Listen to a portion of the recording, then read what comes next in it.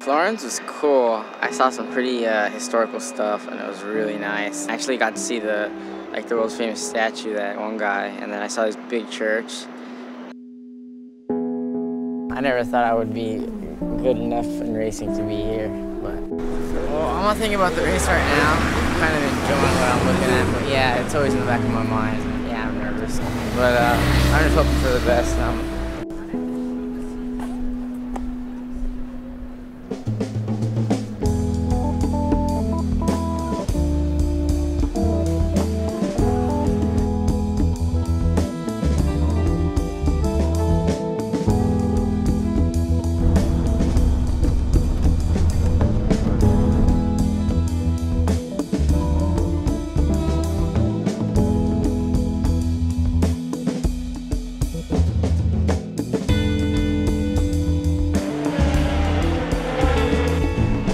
Where we're at, Mugello, Italy. It's gonna be intense. Well, for the next couple of days, I think it's gonna be a big-ass party around here. That's what it usually is here. This is not an easy place to figure out. It's difficult. It's elevation changes. Lots of different things around here that'll make the bike work really good in one corner, and the next corner it's going to seem like, because it's downhill and falling away. It's an easy place to make a simple mistake, end up running off the track and tipping over. And take your time, find some good reference points, have fun. I mean, everyone's fast, like from first to, I don't know, the last. They're all just real fast. I guess everyone's competition here. I want to get top 5 this time. And I know it'll be hard because I don't know the track, but even if I have to lay the bike down, I want to do what I have to just to, stay in the first 2 rows. Sometimes I get frustrated, because I don't know what's going on. Why is he going that slow? Because I know he can run up front, but when he's having a problem, I don't know what is it, so. Sometimes I'm just not into it, but he tells me, I have to be if I want to be up here and, doing what I want. Because, Jake's over here and then he's doing it, he's getting it done. I'm trying, but it's just not coming out. You're at Mugello, MotoGP teams are here, 100,000 fans sitting on the hillside. That in itself is enough pressure, and a lot of times the parents are added pressure. Benny Solis, Jake Gagne, Hayden Gillim, those kids have their dads here working on the bike. It's a certain situation where, the family's been doing their best to try and get this kid into a road racing career and trying to push him along and help him. It's kind of make it or break it time. Our whole goal is to stay up and get points and be consistent. So not to throw the bike away. You can't do anything on the ground. You can't win on the ground. You can't score points on the ground. Having my dad here it's good. He pushes me a little bit harder, and he knows how to work on bikes really good. So I like having my dad here. It's good. The old days of daddy and son going racing are kind of over. Now it's just make sure you get me there, Dad. I'll take it from there. It's easier to give feedback to him about what the bike is doing because we've been racing and working on bikes together for 8 years now. And he's just a really big help because, well, he's my dad. Usually he's always been real loose and doesn't really get stressed or anything like that. This year, I don't know if he is or not. I just try to make him laugh.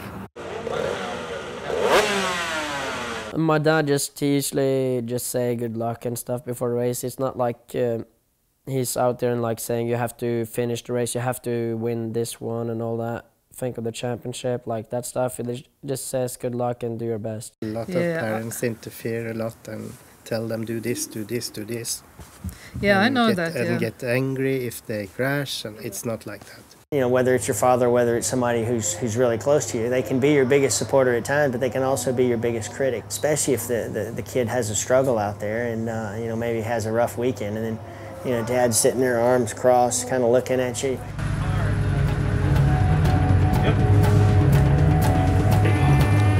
I'm nervous. I'm always nervous.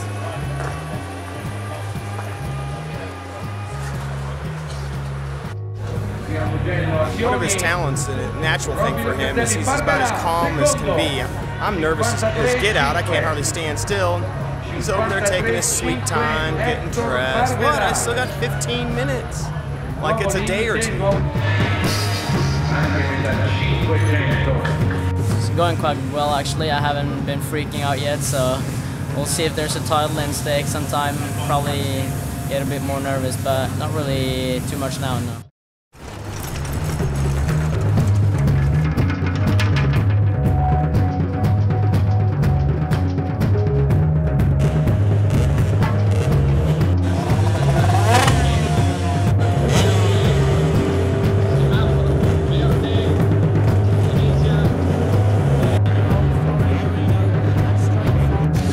Red lights go out. Disaster from Fagerhaug. Total disaster from the cup leader. Well, his practice start wasn't any good to him at all because that's made an absolute nonsense of him.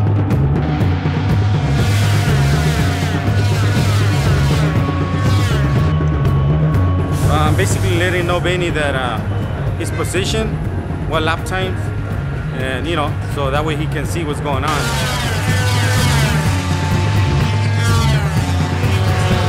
Helmet of Sturla Fagerhaug.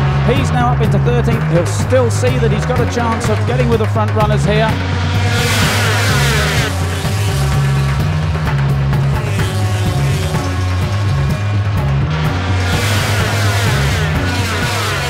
Five abreast across the start and finish line for the rookies, and Fagerhaug is there with a red helmet. Pick up number 33, Fagerhaug. He's right there now. He's on the left-hand side. He's up into third place. Is he going to go for second? He looks at second. He doesn't. He backs out of it. Kornfeld comes around the outside.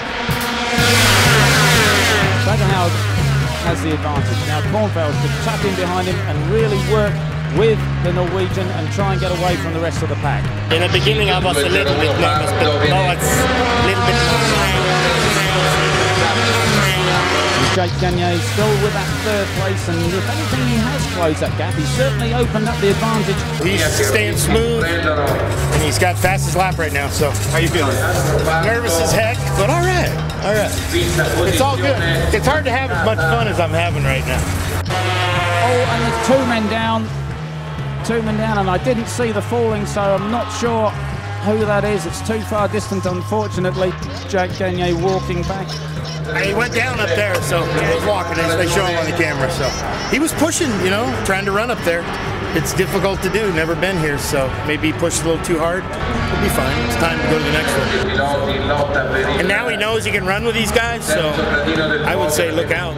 Weaving across the track to spoil the slipstream, it's Sturla Fagerhaug who's going to take it. Yes, Sturla Fagerhaug takes his second victory of the Rookies Cup season. Il norvegese Sturla Fagerhaug.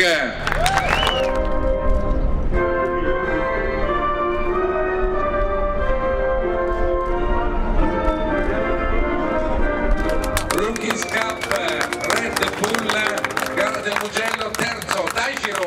Congratulations. Sure, you gotta make the race exciting, you know. It's no fun if I pull away at the front. No, I'm just kidding. I do feel kind of relieved by winning that race because it didn't look like I was going to do that after that shit start. Really, when I crossed that finish line, I'm so happy. In that last corner, I just took the front. But it's all right. I felt good on the bike and the track and everything. But next time. I've had 2 broken wrists, broken collarbone, broken toes, broken heel, and then just got knocked out a few times. They're all really painful. Breaking bones never feels good, but you just gotta deal with it. The crashes that I know I'm gonna hurt myself, like whenever I broke my collarbone, that crash, whenever I high-sided. The 3 or 4 corners before I crashed, it just felt like I was dreaming. And then whenever I crashed, it didn't even feel like I was the one crashing. I love seeing a good crash. I mean, not necessarily motorcycles, cars, anything is, and they're, you know, as long as they walk away, nobody likes to see anybody get hurt, but sure, crashing is part of the aura of racing, and when crashes occur, it's usually because somebody's pushing the limit, and you're going, you know, just a little bit over the edge, and usually that's very, very fast, so. If you race motorcycles, you gotta expect you're gonna crash sooner or later, and you just gotta accept it, try not to think about it. Sometimes it can be bad, sometimes you can walk away and not even feel anything. It just depends how it is. but you just got to learn to accept it. I think the certain amount of danger, some guys are willing to take that risk a little bit more than the other, and that's those guys that can push the envelope, recover from it, and still go back there time and time again. You know, while motorcycle racing is still a dangerous activity, there are less broken limbs compared with what there used to be. Partly because we've built technology into the suits and the equipment which aims to keep riders sliding during the course of an accident, so dissipating energy during the course of an accident. There are certain accidents where inevitably, you know, limbs or bones get broken because of the sheer forces involved. But generally speaking, riders these days are less prone to the sort of injuries that occur through, you know, violent, uncontrolled crashes. A decade or two ago, the sport was a lot more individual then and a lot more dangerous. You know, now it's more of a team sport. You know, the team that you ride for and the people around you matter more, and it's a lot less dangerous than it used to be. You've got to be unlucky to get very seriously hurt now, and terribly unlucky to get killed. You've got people out there that are doing something that 1/1,000,000th of the population could possibly do. Me being on the edge of my seat, my heart racing, and I mean, I can't go do it anymore, but I can definitely get that feeling by watching it, especially when you know somebody, or in my case, I'm lucky enough to have my son that does it.